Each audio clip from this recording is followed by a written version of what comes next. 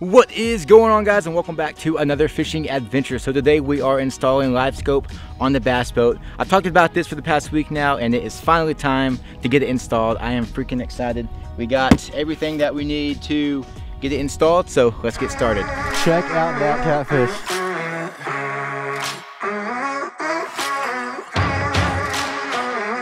Are you freaking kidding me right now? So real quick, I'm going to unbox everything, take it all out, save that. So everything about LiveScope is pretty simple. Installing it is really easy and using it is really easy. It's literally turn on the screen and it's pretty much ready to go. But here is everything that you need. So you need to order a Garmin black box. This is pretty much the brains of the whole operation. And then you also got the LiveScope transducer. This comes in the same package. Another thing too, Garmin actually just released a new LiveScope transducer. It's called the LiveScope Plus. This is the old one. Usually every time I buy something, the promo for the new updated version will drop the very next day. It's happened like 4 times with GoPros, and it's just happened with this Garmin LiveScope as well. So I bought this, ordered it, it showed up in the mail, and the very next day I saw a promo for the new LiveScope Plus. So if you want to get LiveScope on your boat, check out the newer version. It literally just dropped yesterday. And then you got the 4 screws that screw down the black box to the boat. Then you got some more little clips here for that. And then here are all the attachments to attach the LiveScope transducer to the trolling motor. That's the hardware for that as well. And then you got the power cable for the black box. So this goes to the black box and then to the battery. The battery already has cables connected to it. This is a quick disconnect. It connects to the power cable to the black box. This black box constantly runs power. There's no on-off switch. If you leave it connected, it will drain your battery. So I added a quick disconnect so I can unplug it, and that's pretty much the off switch. So that's pretty much the entire operation for the LiveScope. So like I said, I'm using the same fish finder. It is compatible with the LiveScope system. I had to go ahead and order a new power cable for that, and then also had to order a new cradle here. And then you got this attachment here that connects to the fish finder. This mount will be mounted up there, so each boat will have its own mount, its own set of wires. It's just the screen and the battery that we're sharing. So we can go ahead and get started. Oh, also you got 4 screws to mount this as well. Which looks like I won't be using. I'll probably just replace those. So here is the fish finder that I have on the boat right now. So I'm just gonna get rid of this completely. Let's go ahead and start installing this. Actually, before we can install this, we have to take all this apart. All right, so first things first, we need to uninstall the old fish finder. Who wants to buy it? 500 bucks. I'll throw in an Adam Ryan sticker.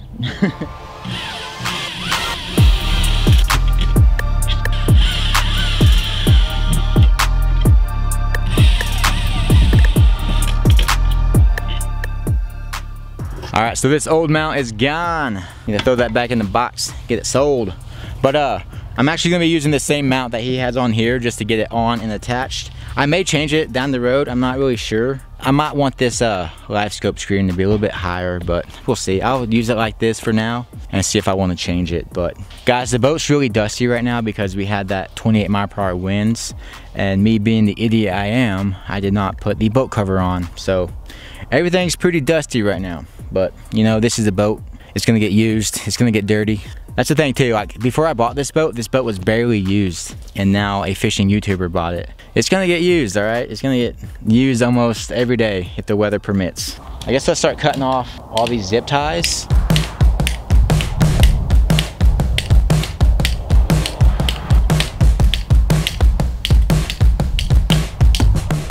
So I've just got all these zip ties cut off of the transducer wire, and let me show you this.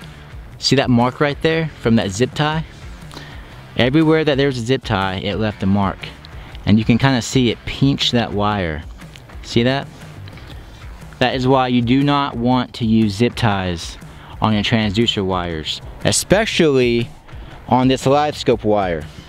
This is a $1,000 cable and transducer, right? And if you try to, say this breaks, you hit a rock, it breaks, it stops working, and you try to get a warranty with Garmin, which you do have a warranty, but say you use zip ties, you send this off, and Garmin sees these marks on your cable, they will not replace it for you. Using zip ties on this cable will void your warranty. So that is very important. Don't use zip ties, use electrical tape. Number 1 rule for installing LiveScope. Let me go grab a flathead and we can take off the transducer.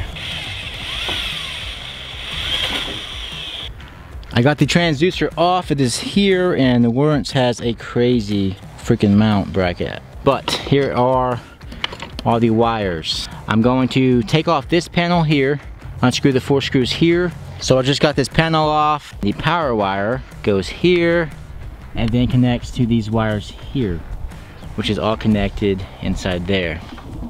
So there's my rods. You can see the rod tips.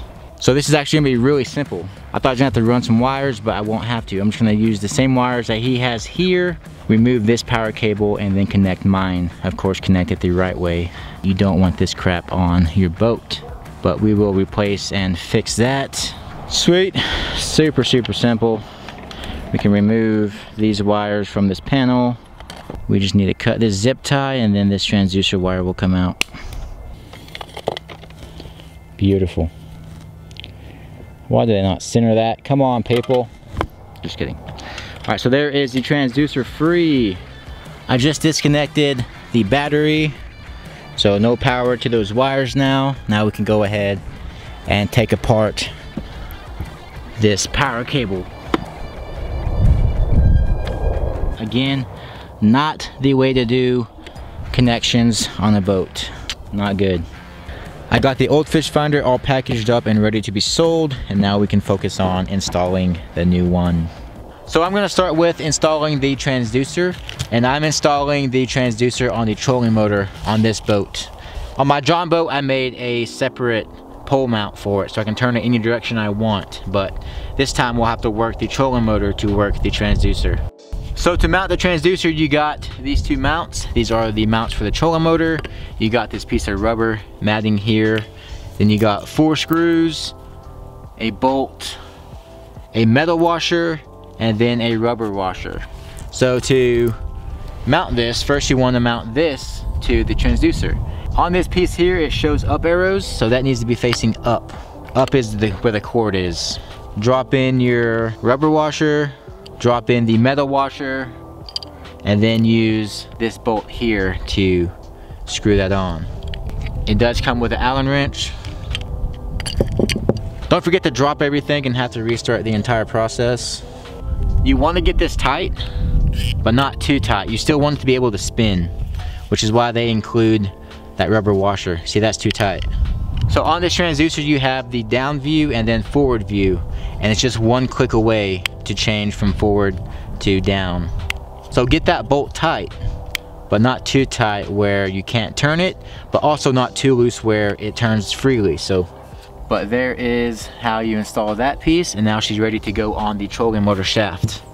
We need the rubber mat, the other piece, and the last 4 bolts to do that. We got the transducer here, and I'm gonna put this about 6 inches from the head of the trolling motor. Also keep in mind what way your trolling motor sits when you put it on the base. I always put my blades on this side, and that's just how I've always done it. If you put this transducer on the wrong side, say I put it on the upside down side, whenever I shut the trolling motor, it's gonna smash the transducer. So just keep that in mind, what way it needs to be. So the kit comes with this black rubber piece that is to keep the transducer in place so it can't slide up and down the shaft. So again, I'm gonna do about 6 inches. I'm not gonna measure, I'm just gonna guess. People do 6 inches, people do a foot. 6 inches is probably the perfect amount. I'm not gonna say it, but you know what I'm thinking.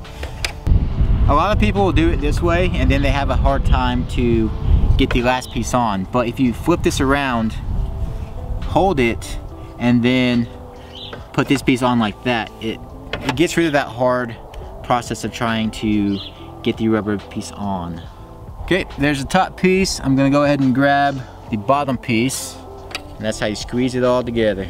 It is freaking cold and my hands hurt. Fun, but it is a beautiful day. Also guys, it does not matter what side this is mounted to, you just want it straight with the boat. So before you get it all the way tight, make sure she's straight. Also, when you tighten up these bolts, you want to do it in a star pattern. That way it all tightens down evenly. Alright, so there is the mount mounted to the shaft. It is tight, it cannot slide up and down, and the transducer is still loose enough to shift down and to forward. On the LiveScope Plus, which is the brand new transducer they just came out with, there's actually a knob that you turn, so it is a lot easier to adjust the tightness of this transducer. On this one, the screw to adjust that is inside here, so once you screw this all together, you cannot get to that. So if I wanted to tighten this up, I would need to take all this off, and it kind of sucks. That is installed. Son of a bitch. That looked straight before, but I can definitely tell it's not straight now. So I need to adjust this, loosen these bolts and make it straight with the trolling motor. The trolling motor is how you aim your transducer. So if you think you're aiming your trolling motor at this tree, but your transducer is not straight, you think you're aiming it this way, but your transducer is actually aiming over here. So you're gonna be casting at a fish that you think is at this tree, but really it's over here. So that is why it is important to get that straight. So I'm gonna go ahead and adjust that. So you gotta be pretty careful with how you tighten the bolts on this, because that can affect and change how it sits. And like I said, you want it straight. So I'm gonna go ahead and run the wire up the shaft. Again, using electrical tape. So you need to leave some slack in this wire in a few spots. You want to leave it down here so you can turn this, and then you also want to leave slack in this area up here, because this trolling motor is going to be spinning and you're going to be having it attached to this wire and attached to this. If that's tight, that won't be able to spin, so you need to leave slack in the wire up there as well. Alright, so I am losing daylight. We may have to finish this project tomorrow, but I just need to tape up the cord here.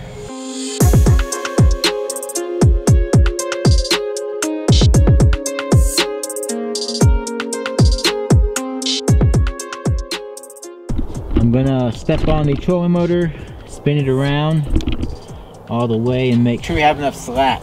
Careful not to hit the transducer on the trailer though.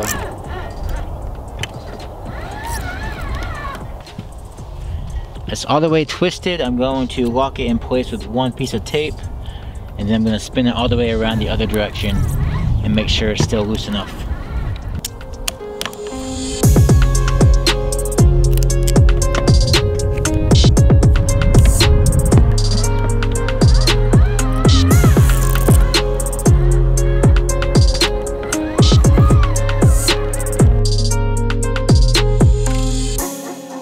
Alright, it is the next day. Let's go ahead and finish this install. We need to continue wrapping this wire to this wire. So I got that wire taped all up, and this wire has a big end, and it's gonna have to pass through this plate. So I'm gonna have to drill out this hole bigger so that fits through there. Now I need to go ahead and rewire the power wire to that positive and negative down inside the hole.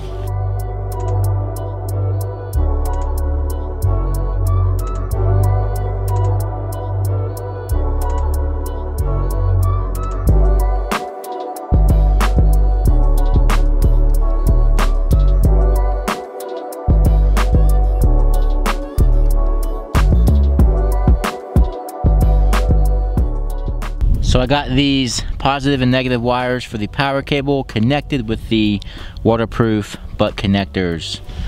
Also went ahead and taped off these ends as well, just so there's no live ends anywhere in the boat. And then I also went ahead and ran the wires through the hole. And that is the last of the wires that we have to run. So the black box is going to be going in this rod locker right here, because that is the rod locker where I have all the life jackets, the paddles, nav lights, stuff like that. All my fishing poles are on this side, so all the electronics will be over here up in this corner right here. I need to shove all these wires through the hole, and this whole area over here is open, so I can just reach it back and then grab it from over here. I got both the wires here. These will run to the black box, and then this wire will run to the battery that will also be in this compartment. So I can go ahead and close up this panel here.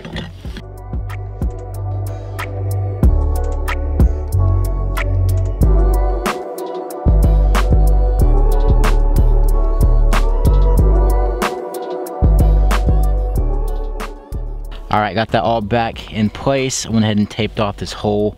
I wish I could put a grommet there, but I don't have grommets thick enough. This plate is way too thick for a grommet to fit. So before we move on to in here, I want to go ahead and get the mount on and get the fish finder on and get those wires in place, and then shove the excess down in the hole. So, alright boys, she's attached, all plugged in. Looking good. We can go ahead and hook the wires back up to the batteries now. So it is time to install the black box. I just got the transducer, the network cable that goes to the fish finder, and then the power cable, which is here, that will get connected to the battery. So now we just need to drop this inside here, and I was thinking about attaching it to this inside wall right here. So that is kind of my plan. That's hard to film, but I'm gonna go ahead and get this screwed into place onto this wall, and then I can show y'all somewhat better. Hard to do with one hand. All right, we got her drilled in. I was able to get 3 screws. I'm happy with 3 screws. If let me drop the camera in there. So there is the black box screwed to the wall. We got a screw here, in that corner, and then this top corner up here. This top corner was such a pain in the butt that I said screw that last corner, it's not gonna happen. But she is in there, she will never come off. It's solid, so I'm happy with 3 screws. So there's the black box installed. Oh, so far, that one screw, that was the worst part of doing this install. So the box is right here. Originally, I was gonna do it right here so I could see it, make sure I don't ever hit it with anything. And I was about to screw into the wall, and I was like, hold up, hold up, hold up. This compartment goes up into this area, so I almost screwed into this compartment. So you have to be careful where you're screwing through your boat. Luckily, I thought about that the second before I started drilling, so I had to move it up here, which made it more difficult, but there's nothing in this area. Just a pain in the butt. Wasn't hard, just a pain in the butt to get the right angle with the screws and all that crap. So now we just need to get the battery in here. I need to secure down the battery as well. That is going to be the tricky part. So I'm gonna do some thinking, and I'll get back to you on that. I thought about throwing it in this box. I could, you know what? It was an inch or half an inch too tall, but this box doesn't need to be in a box. It doesn't need to be waterproof, right? I can take this lid off and still use this box. Screw down the box so the box is secure, and then the battery will sit in the box. I'm gonna figure it out, and then I'll turn the camera back on once it's done. All right, so here is where I put the battery. We got her inside this box here, got the box screwed down. I don't have a strap right now, so next time I'm at Walmart, I'm gonna go grab a Velcro strap and then unscrew this, put the strap underneath it, and screw through the strap. That way the strap is also tied down to the boat as well, and then we'll have a strap going over that. I just don't want to run to the store right now. I just want to get this done, get the video done and edited and uploaded today. But sick traffic noise, thank you. It's funny, the neighbor, he was running a drill over here when I was filming, and I was like, man, the new neighbor sucks. He keeps running drills all day long, and then I realized that was me the last 6 months building the John boat. I probably annoyed the crap out of my neighbors, but I'm gonna grab a strap, and then that will be the placement for this battery. And then of course we still have all this open space for the rod locker. Of course we do have to be careful of the black box right there, and of course those wires. But I mean, honestly, this is all that I store. One thing I do hate about this boat, guys, these front rod lockers do not have a strut, so they don't stay open. Every other door on this boat stays open. This door here has a strut, but the rod locker doesn't, so I'm always sticking things in it like this paddle here to keep them open. And to charge this battery, I will have to take it to the John boat because it has the lithium charger. There's not a lithium charger on the bass boat. That's the only lithium battery on the bass boat. But guys, we now have LiveScope on the bass boat, baby. I'm freaking excited about that. And in a week, we're heading down to an awesome lake, so cannot freaking wait. But the weather's actually supposed to be nice tomorrow. No wind. It's gonna be pretty cold, but I'm gonna take the bass boat out tomorrow and test out the LiveScope. Hopefully see if we can get some fish to eat. Alright, so we now have the LiveScope installed on the bass boat, and I can't wait to use it. We're gonna go out tomorrow and test it out. But guys, it really is that simple. I mean, it sounds hard, it seems hard if you've never done it before, but it is so freaking easy. You could probably get it done in about 30 minutes. If you're not filming and constantly moving cameras like I am, 30 minutes, I bet you could wipe this thing out no problem. Maybe an hour, but it is super simple and it's easy to use. It's pretty much plug and play, and I will show you that tomorrow. We will turn the screen on and it will be ready to go. It is that simple. This is crazy, man. Before I installed one, I thought this would be super hard to set up, but it's not. Like, for the technology that it is awesome technology, but so simple. But guys, I hope you all enjoyed the video. Don't forget to like and subscribe, and I will catch you in the next one. Peace.